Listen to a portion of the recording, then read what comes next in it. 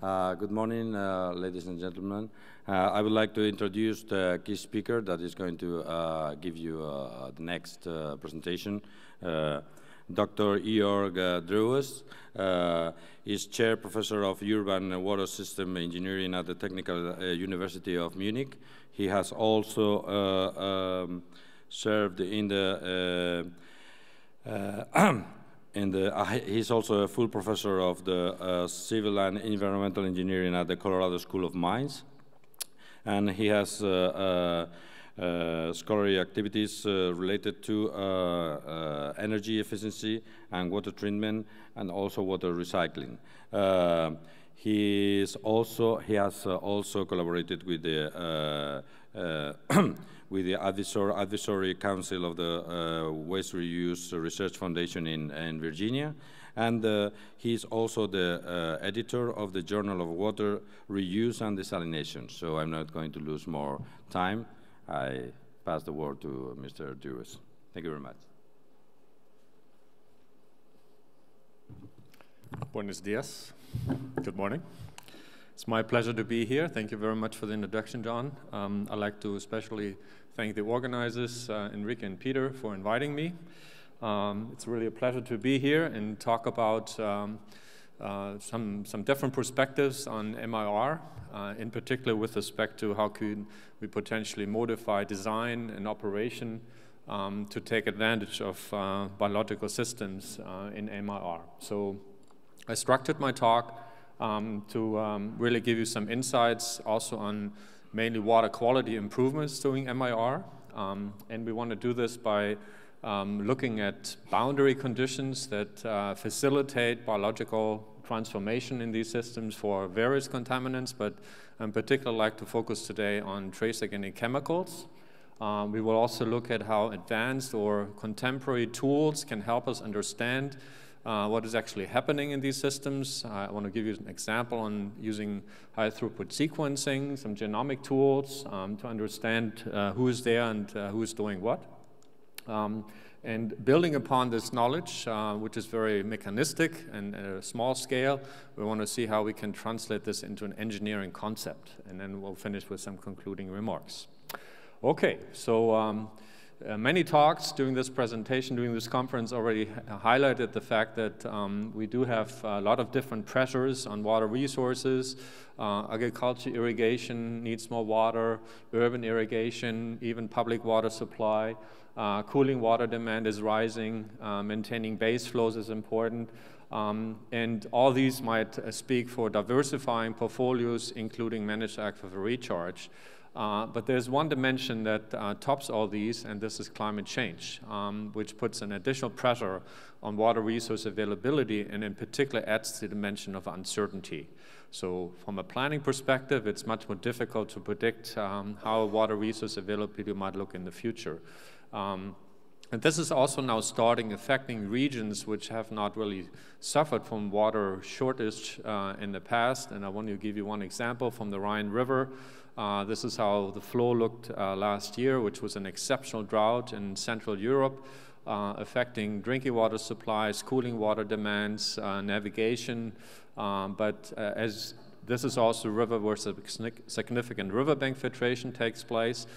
You can imagine that this is also affecting hydraulics of riverbank filtration, let alone using surface water for managed aquifer recharge, for instance. But these rivers also serve as a point where wastewater discharge is happening. And when you think about less dilution, then it's not difficult to understand that during drought conditions, during low flow conditions, that contribution from wastewater will rise and also will come with some quality challenges. There are multiple studies from different regions. I just want to show a few here from Catalonia, for instance, that have quantified the degree of wastewater discharge to streams. And you see in red and dark red, the percentages can climb up to more than 50% of wastewater contributions in these streams, which also serve as a source for drinking, maybe indirectly through riverbank filtration or artificial recharge. There are other studies from the UK This is around Cambridge or Switzerland. Even northern Switzerland would have significant contributions to wastewater in these streams. We just conducted a study for Germany to quantify the degree of wastewater discharge to all streams in Germany, considering more than 7,500 wastewater treatment plants discharging to streams, all the gauging stations, and we put these data sets together to identify from a dynamic standpoint what are the contributions to these rivers as a function of discharge and function of wastewater discharge. During mean annual discharge conditions, the map looks like this image illustrates. You see the color green is dominating, which means that maybe maximum 5% wastewater contributions during these conditions, but when we turn to minimum mean annual discharge conditions, then the map looks much more reddish and orange. And now we're looking at 30% and more wastewater contributions at a lot of streams. And this is not a short-term event. This is actually a condition that usually lasts for many months. This is the discharge of the Main River, which flows to Frankfurt. This doesn't work. And you see that this low flow condition really prevails from, let's say, April to September. So that's when we have the highest water demand. Even during these exceptional droughts, we have conditions that are even below the mean annual discharge condition. So the wastewater contribution might even be higher than that. With that comes, an extra one, thank you. So with that contribution obviously comes challenges on water quality. We have impaired sources. It might be surface water receiving discharge, or it might be recycled water direct that is fed to MIR facilities, and this relates to pathogen occurrence. There's an emerging discussion on the relevance of microplastics, but also, as we know, discussion on the presence of trace organic chemicals from wastewater discharge. Okay, so let's turn to MIR and what these systems can do about these contaminants. We know that MIR comes in many different configurations, as indicated here, and we all know about the benefits that we're looking at a multi-objective treatment process. So we can remove multiple things at the same time in these systems. This is done with a very favorable carbon and energy footprint, and that really speaks for this sustainable treatment process. But it is considered a passive treatment system.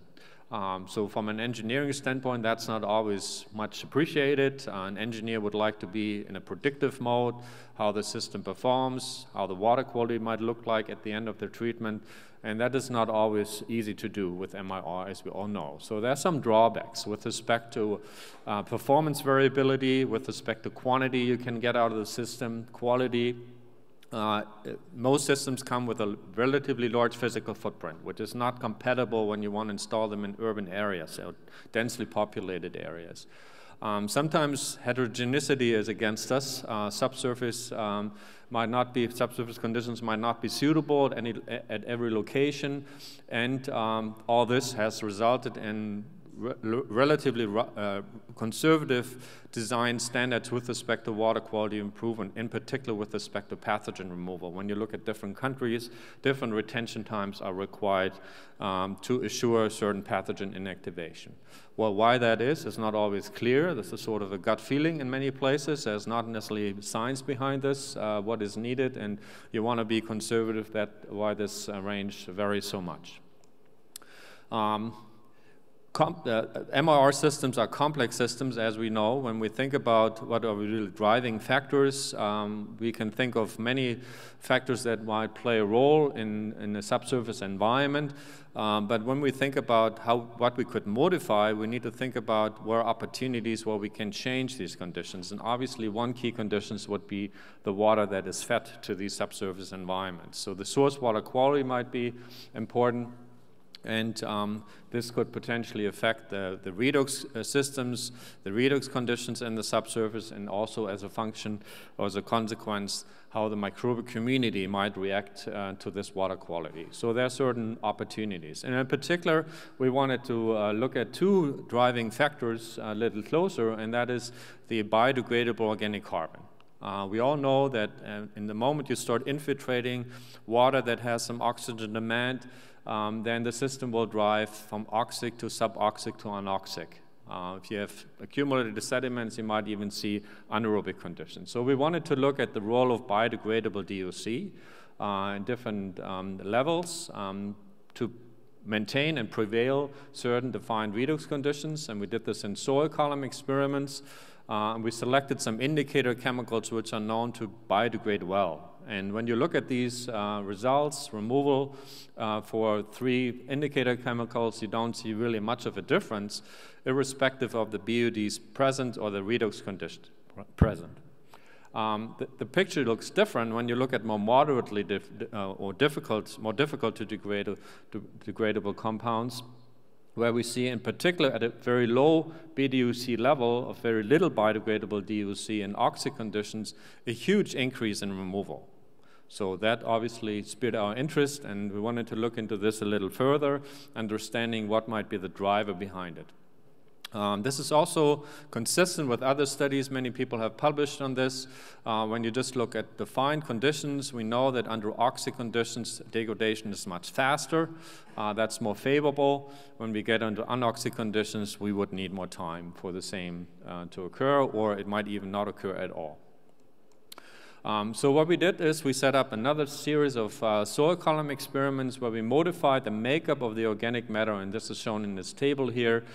We modified essentially the ratio between peptone as an easily degradable carbon source and humic acids as a refractory carbon source. And you see 100% peptone here, different ratios, and then on the right-hand side, 100% humic acid. And we adjusted the same BDUC levels for all these different column setups, and just want to show you some results. So the different ratios are shown here on the x-axis, 100% peptone, 100% humic, and again, percent removal for 2 indicator chemicals. And what we see is that with more refractory carbon, we see more efficient degradation, which is maybe a little bit surprising, but we can conclude that obviously the composition of that organic matter also drives that degradation. It's not just the presence of biodegradable DUC in the first place. So what is this DUC doing? It's a carbon source for a microorganism to grow, to metabolize. And when you look at the makeup, the structure of this microbial community, the microbiome in these systems, what we see is in this PO analysis or principal component analysis that you have different clusters that form. The microbial community in the topsoil in the first 3 centimeters is separate from the deeper microbial community. And what we see is a diversification of the microbes. So we see in the deeper zone much more diverse community than in the topsoil, which is probably explainable because of that quick degradation of carbon. You have plenty of carbon initially in the zone of infiltration, and then the deeper you go, the more refractory and more difficult to degrade it becomes. So beside the knowledge of the structure of the microbial community, the tools we have available today, the genomics tools, metatranscriptomics, allow you to also look at the functionality. We can look at what type of enzymes are upregulated for the entire microbiome. So all microorganisms present in these MIR systems can be characterized, and you can do this by high-throughput sequencing with MiSeq Illumina and different tools.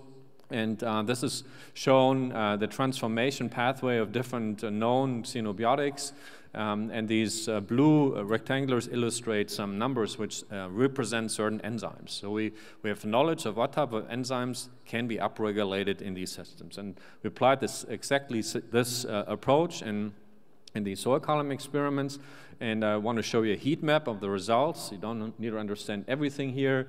What I'm showing you is, again, the top samples from the top 1 to 3 centimeters from these sediment cores. And what we see is an upregulation of enzymes. I'm showing you 9 out of 18 enzymes which are essentially present in any cell. Nothing special about these enzymes. Carbohydrate metabolism you find in every cell. When you go deeper in the zone where we have limited carbon conditions, the picture looked quite different. I'm looking at 18 expressions here of 106 upregulated enzymes. And I want to point your attention to the green bar, which represents the xenobiotic biodegradation. These are enzymes which are well documented to be involved in xenobiotic transformation. And in particular, monooxygenase are listed here, which are also present in your gut to detoxify chemicals. So obviously, these are significantly upregulated in these systems under these carbon-limited conditions and might explain why we see a much better removal under those conditions. So again, what we need to note on these monooxygenase enzymes, for instance, is that they would only upregulate it under oxy conditions. So they might be present in the microbiome, but they cannot function in the absence of oxygen. So while this happens in the microclimate in cells, it would not necessarily happen in an MRR facility if you lack oxygen, which might also explain why we see a significant drop in transformation as we go to deeper zones and the redox regime shifts from oxic to anoxic, that this transformation is slowed down, or some key enzymes cannot be upregulated and really function under these conditions.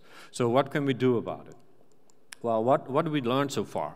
We do see that if we reduce the electron donor relatively quickly, we get rid of that biodegradable carbon. What we could imagine doing is we could introduce oxygen again, an electron acceptor, to favor the establishment of oxy conditions. Yeah? That's essentially the idea we adopted, and we thought about how we could translate this into an engineering approach. So imagine a riverbank filtration site, short retention time, you have water infiltrating, DUC-rich water, you get a shift from oxic, suboxic to anoxic conditions relatively rapidly. If you pull this water out and we would aerate it again and put it into a second recharge facility, then we would be able, because of the low BDUC presence, to maintain oxy conditions for a long time. So we would create these favorable conditions I just illustrated we have seen in the laboratory, for instance. And we call this sequential managed aquifer recharge technology, or in brief, SMART. Okay, so how can this be translated to a full-scale system? So here's an operation in Colorado, in the US. This is the South Platte River. You see in the screen line a collecting line of 17 riverbank filtration vertical production wells. They're relatively close to the river. Average retention time is only 3 to 5 days. And then this water is put into a second recharge facility. This was put in place because of water right limitations in Colorado, not so much because they wanted to establish SMART. They did by accident. So this is a nice site to learn from. And the retention time in this site, again, a central recharge basins here. At the perimeter, we have recovery wells, is another 15 days. So we have exactly the conditions in full scale I just alluded to, and we want to look how this is doing. I should mention, just as a side note, there's additional treatment happening after this water is recovered. You see the treatment trains here. This water then will make up about 30% of the drinking water supply of the city of Aurora. Okay, so looking at some trace organic chemical data again, this is percent removal, some indicator compounds, and I'm comparing the performance in the first passage, the riverbank filtration, for retention time of less than 10 days with the second infiltration, the artificial recharge and recovery site. And you do see the blue bars extending much further, which would speak for the fact that we do see much better improvement in the second passage because we're maintaining these conditions potentially. Of course, if you look at these basins, they are huge. How can we really be sure that these conditions really prevail? We all know that the infiltration pattern might be very, very dynamic, and we have transient conditions depending on where we have flow pattern into the subsurface, that can also be obviously an impact. The way the aeration was performed was pretty simplistic. Some intake structures where the water was, the riverbank filtered water, the reduced groundwater was percolating over some rocks to re-aerate this water at certain locations within the basin. So it's not always clear that the entire water was properly mixed or re-aerated, but at least from an oxygen profile, we did see elevated concentrations in the infiltrating water. Well, we also went one step further to look at some geophysical tools and insights in the subsurface heterogeneity. We looked at electric resistivity tomography, ERT, on all these different sites. Here's just an example. Sorry, this is not showing the proper graphic, but I think you get the idea. This is the central basin I showed you on the eastern basin. I showed you on the previous photograph. It's pretty long. It extends 200 meters in length. And you see the red lines essentially for the ERT, the geophysical investigation. And what this is giving us is resistivity plots. You can invert the resistivity plots and then essentially look at that from a perspective of makeup. Sorry, this is also not showing the legend, but you see clay, silt, and yellow, the sand makeup.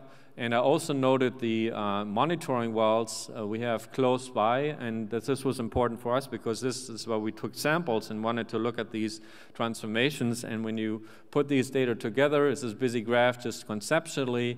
We can also look at removal of certain indicator compounds on bulk parameters for individual locations. And we have some insights because of the geophysical investigation. What is the makeup, at least on a, I would say, medium scale? Of course, we're not looking at the heterogeneity with respect to fines. That's not how this is resolved given the net here.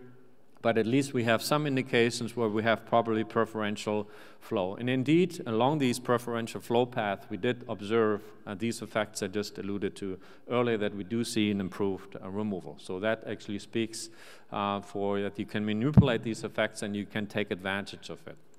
Well, how reproducible is this SMART concept? We went back to the laboratory, did additional experiments, and I want to show you some columns here which were fed with surface water, which were partially impaired by wastewater discharge, as well as mimicking this by mixing in some wastewater effluent. And we use different aeration techniques. So what opportunities exist to bring in this electron acceptor? Of course, you can just use air. We compared this to a conventional riverbank filtration regime, no aeration or re-aeration in between. And we also looked at oxygen, pure oxygen. Of course, this oxygen is depleted very rapidly in the first column, so I'm not showing you in the next slide the profile, but we want to concentrate on the profiles of the second column. So here in purple on the bottom, you see the air. So there's a little bit air left when you do re-aeration with air, but that is depleted very, very rapidly. It's not prevailing really through the second column. It's exhausted very quickly. If you do it with pure oxygen, then you can maintain elevated oxygen concentrations for a longer time. So different options exist. And we want to look at the removal of some trace organic chemicals. Again, some indicator chemicals. Removal efficiency is shown. This is our standard, our control, standard riverbank filtration for this travel time of about 6 days. We have some removal of certain compounds, but let's see how this improves when we have re-aeration with air. We do see that there's improvement in particular for compounds which are known to be difficult to degrade, such as carbapentene or benzotriazole. And it's even getting slightly better when you do an oxygen or re-aeration with pure oxygen, because we're maintaining these oxygen conditions for a longer time period, where we exhausted oxygen in the purple version relatively quickly. Nevertheless, this re-aeration had this positive effect that we can trigger degradation of compounds which wouldn't degrade otherwise. Okay, so in Berlin, the city of Berlin, Berlin Water Works, largest water provider in Germany, serving 4 million people, is using riverbank filtration quite extensively. They also discharge wastewater to the same reservoirs and rivers they're using as a drinking water supply, so there's partial closing of water cycles.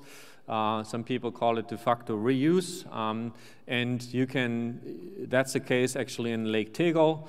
The red dots illustrate all the riverbank filtered, bank filtered wells. And what we did is we looked at one island here, which is equipped with riverbank filtered with wells, as well as with some recharge basins operated by the water company. And the city was interested how this would actually play out if we established this SMART concept, just conceptually. Because they have presence of certain compounds, including carbapentene, and there is some health advisory, which showed up in their finished water. It's not removed during conventional riverbank filtration. They wanted to see, can the system be modified and tuned to also remove compounds such as carbapentene? So we did compare this operation. Again, this is the basin here. We utilized half of this basin. I'll show you some pictures in a minute.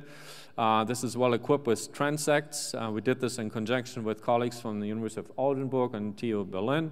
And we compared this to an existing site where surface water is taken to be recharged in a conventional MOR facility. Okay, so conventional infiltration compared to the SMART operation where we take the water not directly but through riverbank filtered wells. We put them into the basin, have a second infiltration, and then look at the performance. Yeah, this is very crude. It's conceptually study. This is the original basin. We just simplified this by decreasing the size of the basin. That's essentially the half we utilized, and the reaeration took place through this spraying this water open into the basin. And then we had also piezometers and groundwater wells installed to look at the removal for both sides. So the green dots are the monitoring wells and at both locations. So this is a modified SMART site, and this is a conventional site. I want to compare, of course, let me just tell that. You can also note from the pictures that you have an open surface, and this is also with respect to wastewater contribution rich in phosphorus. You don't need to wait very long. You get algae bloom. That's, of course, also resulting in some clogging for both basins, so they need some regular maintenance. But what we also do with the SMART and this reaeration is obviously oxygenating the reduced iron and manganese. So iron and manganese will precipitate out on the bottom, and this is obviously limited. If they have excessive iron concentration, then this would result in some serious clogging. We looked at iron concentrations of about 0.6 to 1.2 milligram. That seemed to work. If you go higher, I would predict you need frequent cleaning. Okay, so let's look at the oxygen profile. So it's in German, but you get the idea, concentration over depth. This is a SMART site. We are able to maintain oxy concentrations in the subsurface for quite some time, where the conventional site is declining relatively rapidly. This DUC is not changing anymore, which is expected. This is a riverbank filtered water. There's no demand, no opportunity to create this DUC further, but there's a slight decline in that DUC in the conventional site. Okay, how are trace organic chemicals performing? I want to show you some examples. Again, some more difficult to degrade compounds. Benzotriazole is a good example here.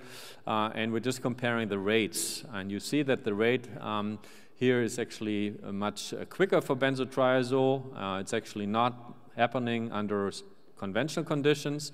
Carbamazepine is an antiepileptic drug. It's known to be very refractory. Even SMART cannot remove those compounds. But another example like valsartan acid also showed a much more rapid removal under SMART conditions. So if you compare the rates, that's shown here, rates for SMART, rates to conventional riverbank filtration, we see much better improvement and removal, much faster removal under SMART conditions, which also speaks for maybe less retention time we need because of the speed up of this process.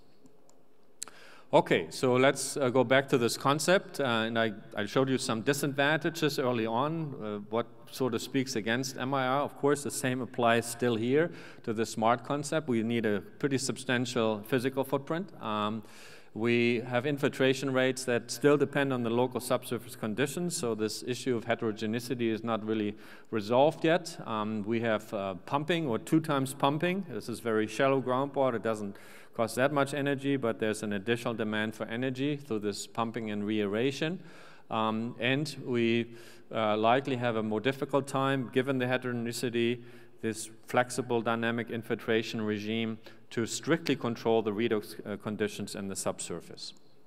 And in particular in Europe and in Germany, regulators in general are concerned if we're not taking river water, but we're starting taking recycled water, of potential groundwater contaminations you might see as a consequence of this activity. So quite a hesitation on allowing MRR facilities to move forward if you have wastewater contributions or even use straight wastewater effluents.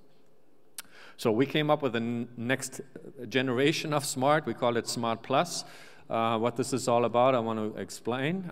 We wanted to decouple this system entirely from the hydrological cycle, meaning we don't have any issues of groundwater contamination. How we do this, I'll explain in a minute. We also wanted to have better control on the sequence of redox conditions in the subsurface, not relying on that heterogeneity. And instead of this reaeration, we thought about options of an in situ oxygenation or an in situ delivery of electron acceptors.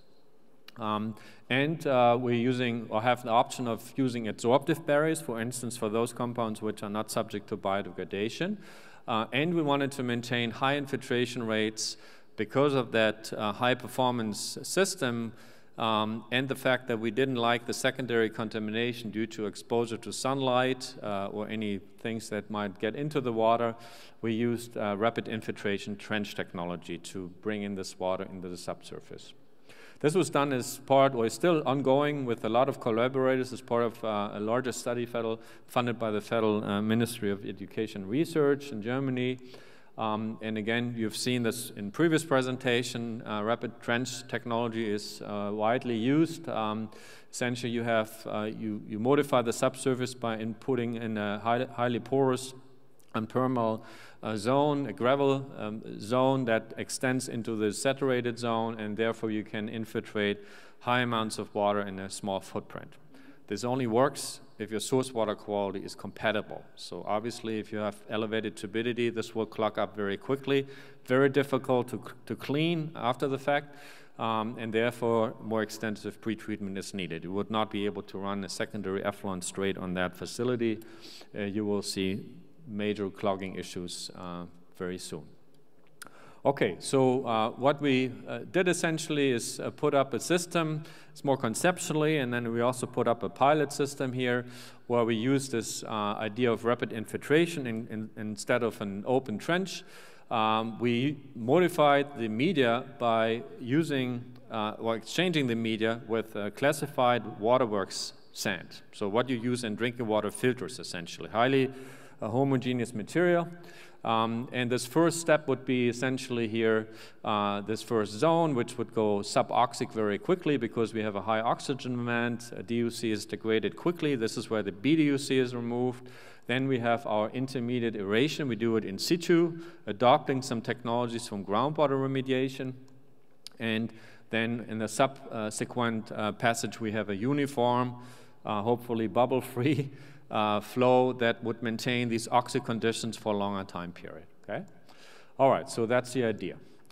This is how we put this in place. You see quite a bit of pretreatment. We're using this in a continuous operation, 300 liters per hour from a neighboring wastewater treatment plant, receiving secondary effluent. It's further treated through a tertiary dual media filter to bring down the turbidity, and then this water is delivered to this rapid infiltration device.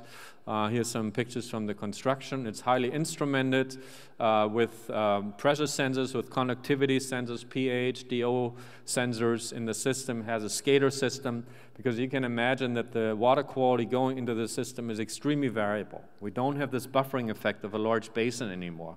We see any fluctuation that's coming out of the wastewater plant depicted in this system. So we need a SCADA system. We need control to manipulate oxygen delivery on demand. If you have higher demand, you need to crank up the delivery. And that's why we need a highly equipped system with sensors. Okay, of course you can ask the question, well, would this work with respect to, can you really establish plug flow that you have defined redox conditions? How about this reaeration concept? How would the system perform? And of course the retention time is much shorter. We're talking hours compared to days and weeks in typical MRR facilities. And how do we deliver this electron acceptor? We tried multiple things. I'm not sort of speaking too much about what didn't work, but I want to show you some recent approach which seems to be promising. Okay, some more pictures. So this is how it looks like at pilot scale at our shop. You see the trench here, infiltration trends. If you would put this in the field, you would not see anything, maybe with the exception of this trench sticking out. Everything is below surface. Highly instrumented, has sensors, and this is essentially a top view. The first portion is confined. There's a lid on it, otherwise water would not flow through the tank, would flow over the tank. We don't want that. But I want to show you some tracer experiments. We did multiple tracer experiments. So there's a stationary flow, and then you see a tracer front moving through the system here from right to left. And you see it's pretty close to, I would say, ideal plug flow, given the constraints of the system. And it looks like we are able to manipulate the system in a way that we can control redox sequence. How are we doing with trace organic chemicals is shown here. The performance is not that great right now because we're not operating the in situ oxidation at the moment. We do see some degradation, even of compounds which are difficult to degrade, but it could be better, and we would expect this to be better when we start the in situ oxidation. So the first phase was just looking at this hydraulic optimization, look what the system is doing. What we didn't expect, but we also looked at pathogen inactivation, was the performance with respect to pathogen inactivation. And of course, this is in the context of providing a quality that's suitable for subsequent recharge to a potable supply. So we also did some phage spiking tests to mimic the removal of pathogens, in particular viruses, in this system. So Phi-X 174 and MS2 were spiked. And these are the breakthrough curves at different locations, sampling locations, so this might not tell you too much, but when you look at the result, this would actually speak for 4 to 5 log removal efficiency within 12 hours. This is unheard of for these type of systems. This would be a huge performance, and likely the reason for this is this very controlled hydraulic front, but we also have biological activity in the tank. There's a hypothesis of biological grazing, that the pathogens essentially are a food source for other microorganisms, and all these might play a role.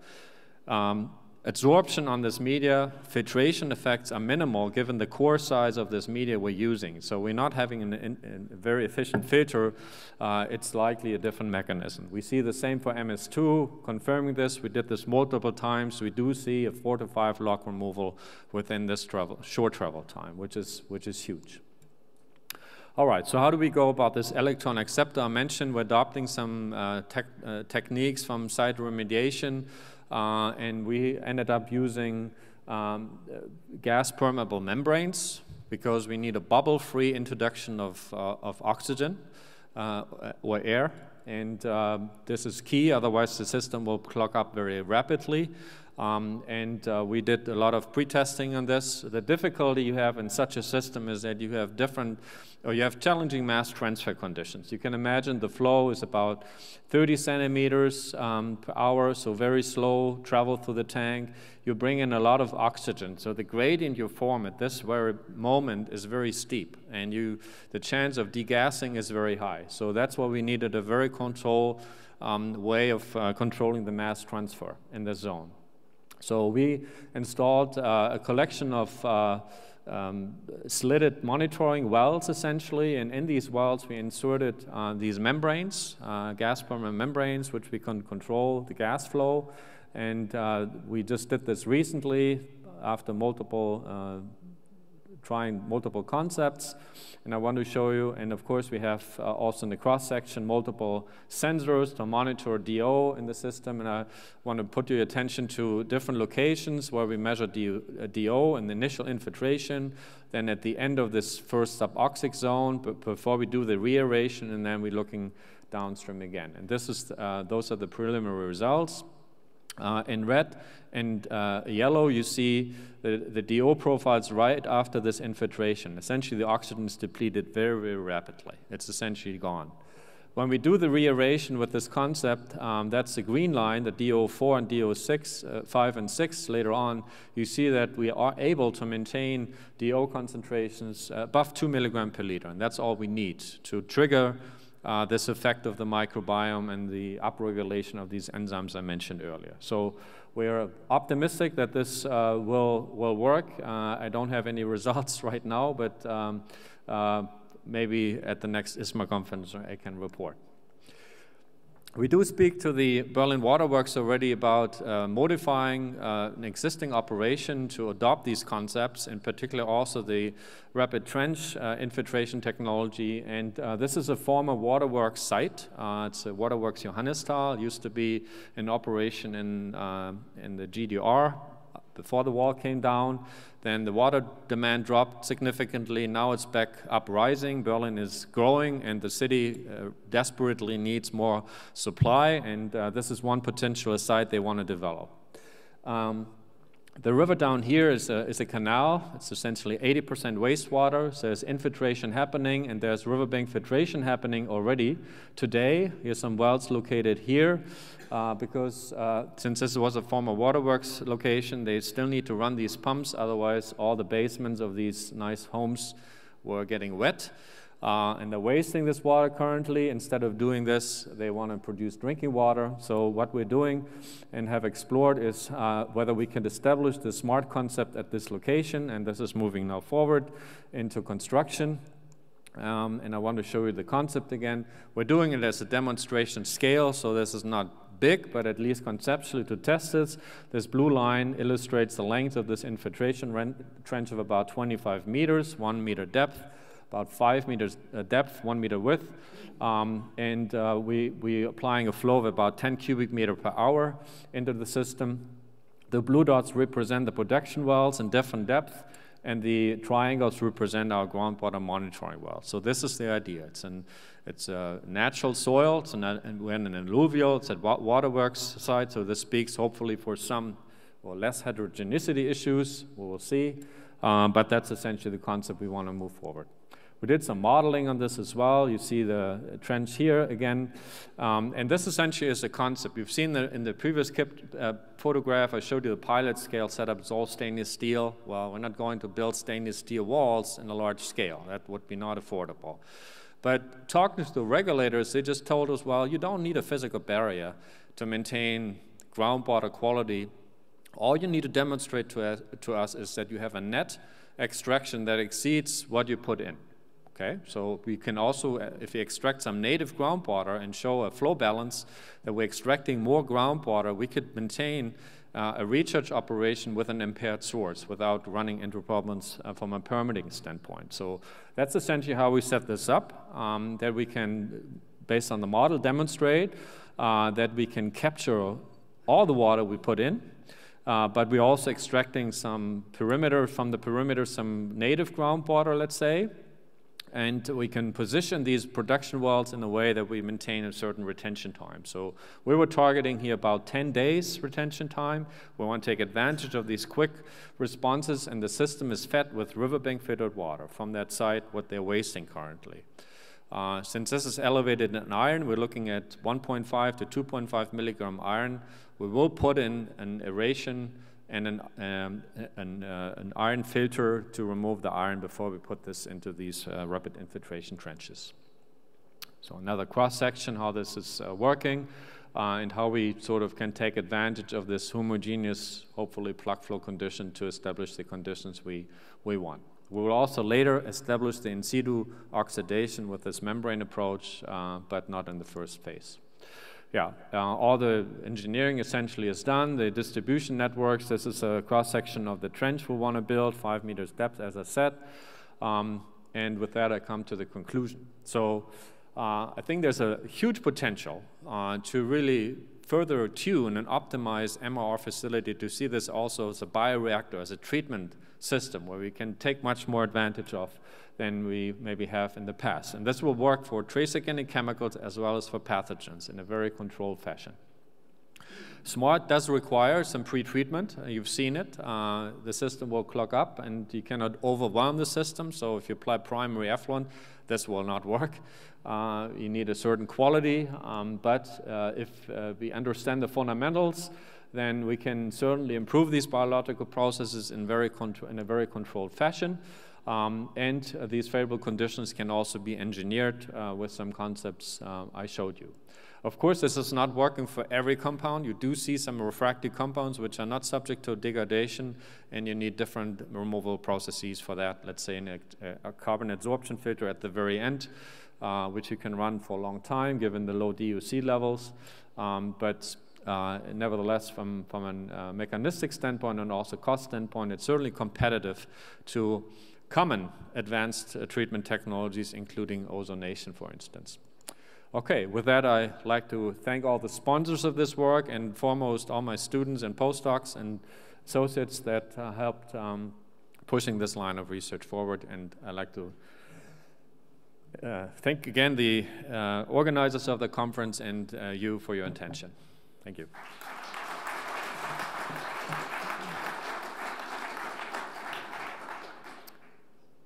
Not sure. We have time for questions, I assume. Yan Zhen from SUSTech, China. Fantastic talk.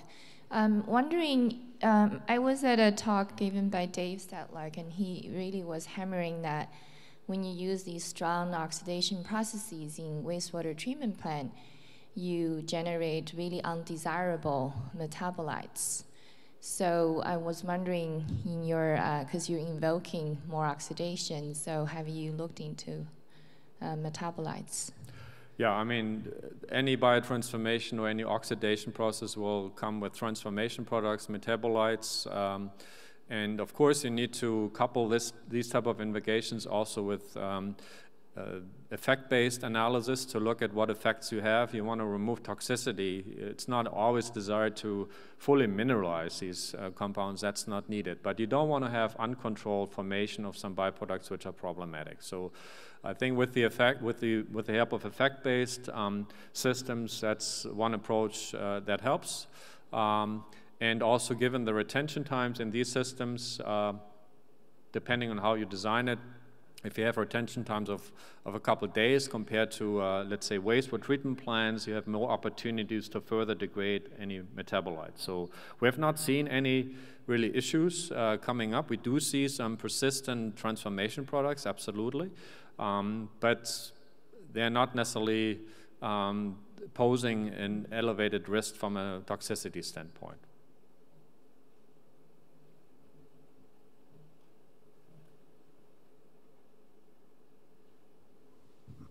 Hi, this is Meng from Peking University, and a very fantastic speech. And you just say you do the spiked experiment, and I want to know how do you deal with the outflow of your experiment? You know there are still some emerging contaminant in it. When you recharge it to the field, I think it have a very important effect on the river or groundwater. Yeah. All right. Thanks for the question. So the experiments I showed you in a continuous operation were all using wastewater effluent. We didn't spike really anything. If you do spike, we spike at ambient levels, so it's slightly elevated to what a wastewater treatment plant would also discharge. From our pilot scale operation, all that wastewater we produce in our institute will go back to the wastewater treatment plant, so it's treated again. And the pathogen spiking studies were done with phage. The pathogens in the water itself, we also looked at that. I didn't show that. That was the same amount that is discharged on a regular basis, so we didn't spike any human pathogens to begin with. Here in the front is a question from Peter. I can shout. Okay. So I'm only worried about the pretreatment. Yep. You should not have clogging in this, as you call it, rapid infiltration trench. How are you going to realize that?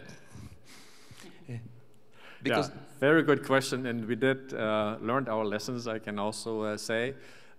We did use just a rapid dual media filter initially, so a tertiary filter without a flocculant. Turbidity levels, I would say, were about 0.3 to 0.4, or 0.5 NTU. And that did result in a pressure drop in that infiltration zone. So we had to open it, we had to do some maintenance on it, and we modified the pretreatment now with flocculation, essentially a coagulation, to remove more of that material, in particular the fine material. And that's something to look at. We do build on a lot of experience using these trench technologies. Christoph Schütt presented us yesterday in one session from Frankfurt. So the water supply in Frankfurt is also recharged heavily on a large scale with using Rhine water that is further treated. And they're using exclusively these trench technologies. And they've seen very long operation time before they need to do any maintenance. So maintenance consists of scraping off a sand layer, replacing this. Of course, you don't want to do this very often. This would be not cost effective. So there is a sand layer on, on top of the gravel. Yeah. Okay. It's maybe 2 to 3 centimeters only. Yeah.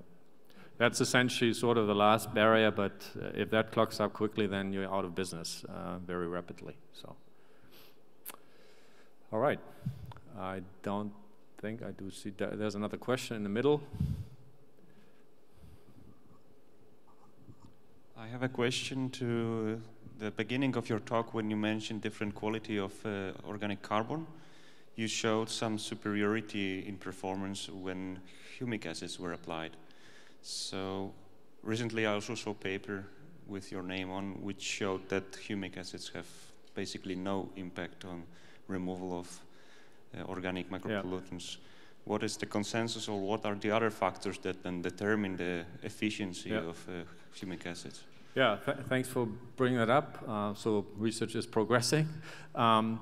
The triggers, I would say, are not completely understood. I think the research we have so far speaks to the fact that you need a certain minimum threshold concentration where you drive, you have a selective pressure for the microbial community. If you offer a more refractory carbon, the microorganisms need to specialize. They need to diversify to go to be able to utilize that carbon source for their metabolism. And that requires a broader range of diverse enzymes. If you give them sugar, they don't need much to degrade this. Okay, so this would be speaking for humic acid against peptone, easily degradable carbon. If you drop below a certain level, and we used that in a recent study where we used very low concentrations to begin with, or even tap water, which is derived from groundwater, so it's more fulvic acid-like, then you're below that minimum maintenance level to even trigger that diversification. So that's something we still need to better understand what is the trigger level, but generally speaking, this refractory carbon triggers some selective pressure. If it's too much, then you wouldn't get that effect. So that's our take right now. Thank you.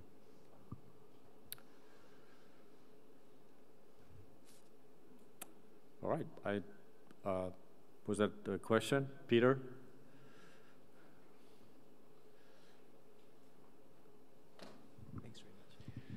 Thanks very much, Jörg. A few years ago, the thinking was let's have a range of zones through which contaminants, the water might move. Have an oxic zone and an anoxic zone, so that different contaminants could be removed in each.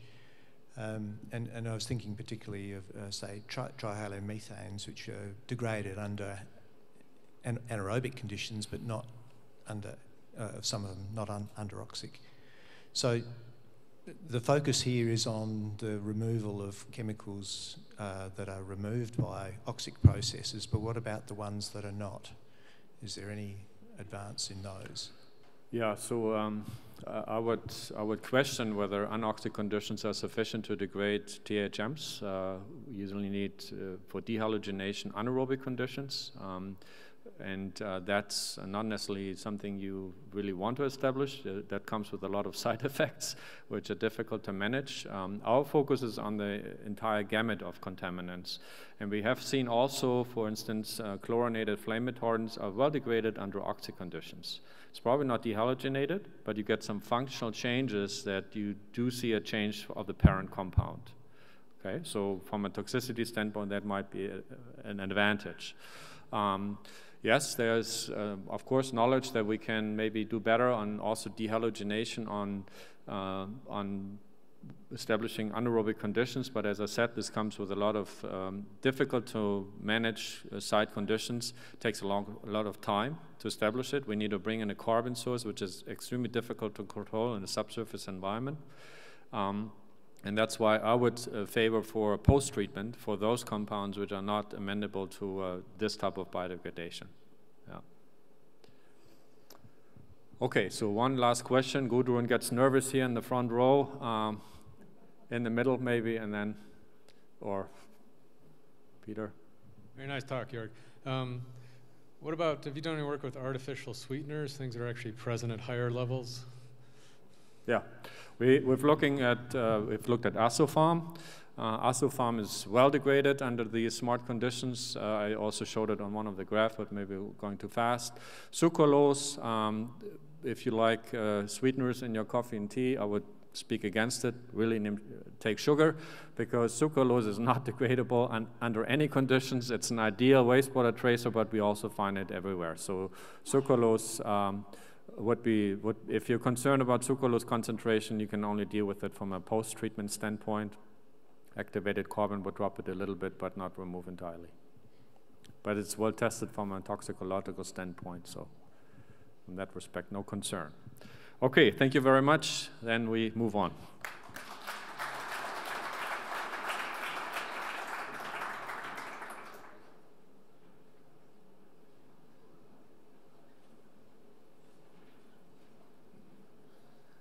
Thank you very much, Dr. Drewes, for such an outstanding speech.